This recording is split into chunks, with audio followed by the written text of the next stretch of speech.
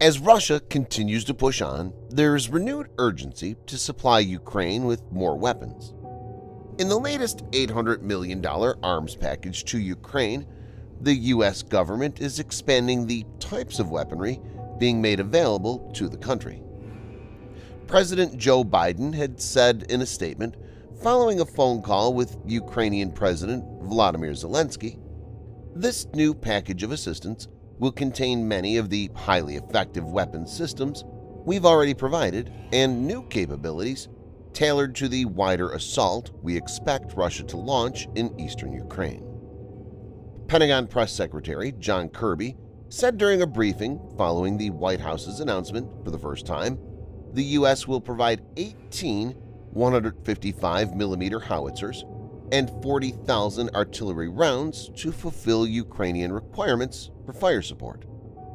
Though not confirmed, the howitzers are most likely to be the M777.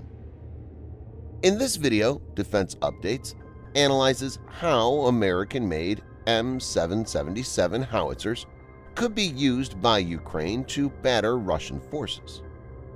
Let's get started. This video is sponsored by NordVPN.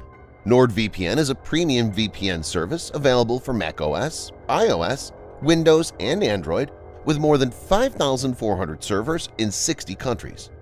But why use a VPN or virtual private network? VPN is an encrypted tunnel. A VPN can protect your privacy, which is threatened by many factors like data logging by internet service providers. It can also help you access contents which are blocked based on geolocation. Why NordVPN? Its servers are fast and has zero log policy. Not only this, NordVPN has taken one step further and recently introduced a new feature, threat protection. Threat protection prevents malware from getting on users' devices and blocks trackers, intrusive and malicious ads, and harmful websites. Use the link in the description to get up to 71% off the 2-year plan plus threat protection for no extra cost. At the checkout, use the code DEFENSE to get an extra month for free.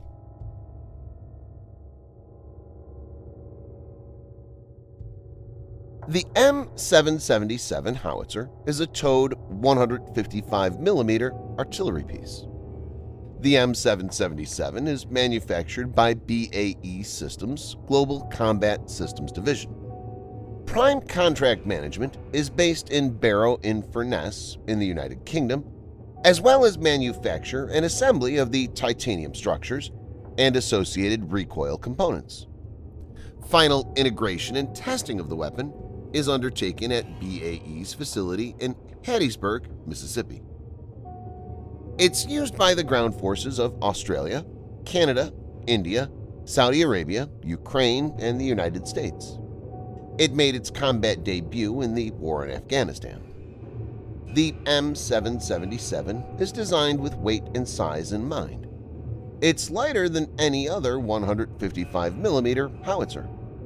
It's smaller and 42% lighter, at under 4,100 kilograms or 9,000 pounds, than the M198 it replaces. Most of the weight reduction is due to the use of titanium. The lighter weight and smaller size allow the M777 to be transported by the C-17 Globemaster and C-130J Super Hercules, as well as CH-47 Chinook helicopter and trucks with ease. Its maximum towed road speed is 88 km per hour or 55 miles per hour, and the towed cross-country speed is 50 km per hour or 31 miles per hour. The M777 is normally operated by a crew of 8 men, but can be operated with a reduced detachment of 5.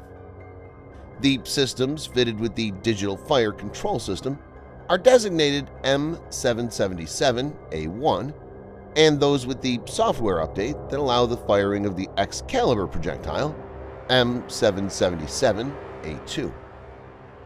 As per reports, all M777A1 systems were upgraded to the A2 standard.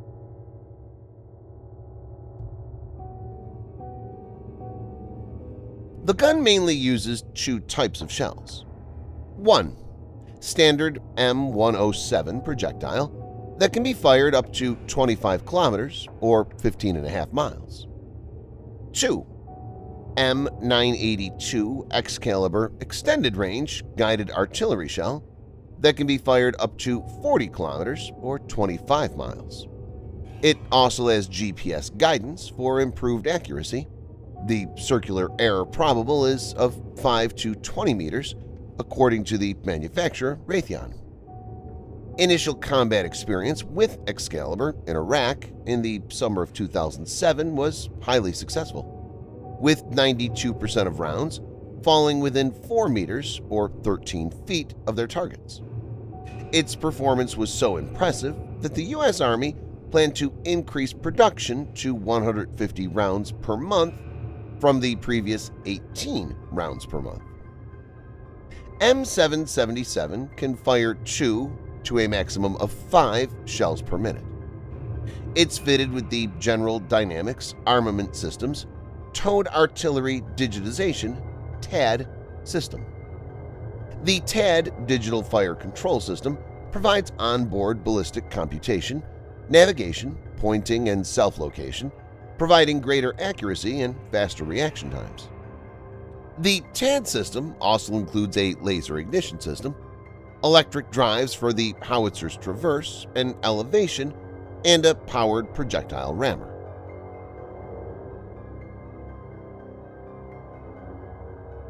Ukrainian forces are not used to operating this kind of American weapon.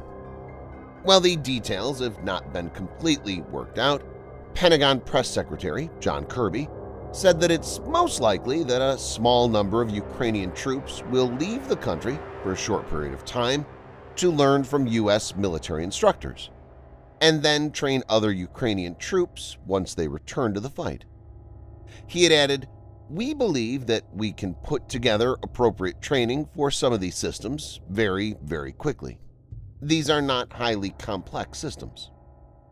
Kirby had also told reporters that the U.S. government aims to deliver this latest round of assistance as soon as possible, and that previously announced assistance should be available in Ukraine within the next few days.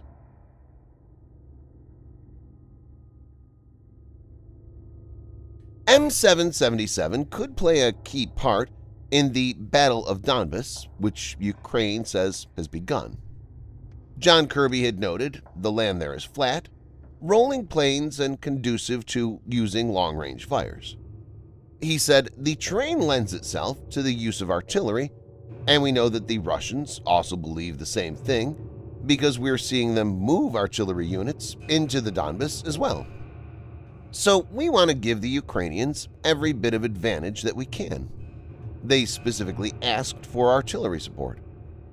He added, "That's reflective of the kind of fighting that the Ukrainians are expecting to be faced with here in this little bit more confined geographic area."